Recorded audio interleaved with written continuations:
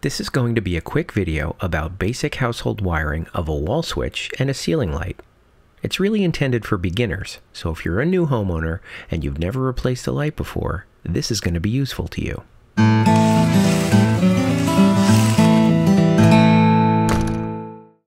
You probably have tons of wall switches in your house, some that control outlets, others that control light fixtures. The process is very similar for both, but this video focuses on lighting. Before you get started with any electrical work, be sure to turn off the circuit breaker and verify the wires are dead using a voltage tester. Most wall switches are simple. Flip it up to turn on the light.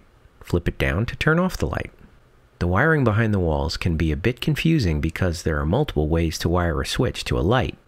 Let's start with the easiest. Household wiring in North America typically has 3 wires: black for hot, white for neutral, and the bare wire is known as ground. In this scenario, the power comes into the switch from the bottom cable and then goes directly to the light through the top cable. Note that some cities, such as New York, require shielded or armored cable that may not have a ground wire. In this case, metal boxes and connectors must be used because the shield itself acts as the ground. The ground wires need to be connected to the green screw on the switch, but it's not allowed to connect 2 wires to one screw. So we need to connect a short piece of wire called a pigtail to the green screw, and then attach them all with a wire nut. The white or neutral wires aren't connected to the switch at all. They just get joined with a wire connector and pass right through to the light. The black wire is the hot lead. That brings voltage to the light. These 2 wires get connected to the brass screws on the switch. It doesn't matter which is which. When the switch is turned on, it connects those 2 wires together.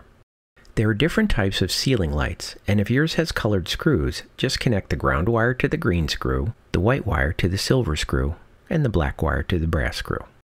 When the switch is flipped up, power flows up the black wire to the light fixture, and the light turns on. When the switch is flipped down, the circuit is broken and no power flows to the light.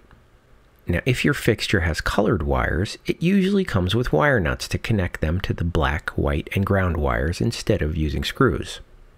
But the process is the same. Alright, now let's get a little bit more complicated, because sometimes we need to power a device downstream from the light fixture. In this case, a 3-conductor cable is used, which adds a red wire that gets connected to the switch, so the black wire always remains hot. Now when the switch is turned on, power flows up the red wire and the light goes on. The last scenario you may see is where the power comes into the light fixture and a 2-conductor cable runs to the switch. In this case, the black wire should always be hot and the white wire should be switched.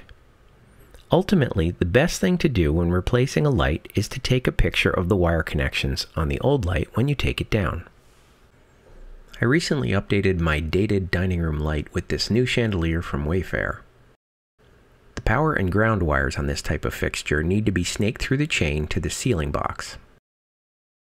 The hook in the ceiling was already there, and it's used to swag the light since my table isn't directly under the ceiling box. The only issue with this type of fixture is that both wires were black, and although one side is ribbed, the directions didn't say how to determine which side would be wired hot and which side would be neutral. Now, I've heard the non-ribbed wire should be hot, but I've never verified this. It's not 100% critical anyway. The bulbs will still work if the polarity is reversed. As you can see, this ceiling box had a red wire coming from the switch. I attached the ground wire to the rest of the bare copper wires, then 1 conductor to the red wire, and the other conductor to the white wires. The ground wire also got attached to the green screw on the bracket.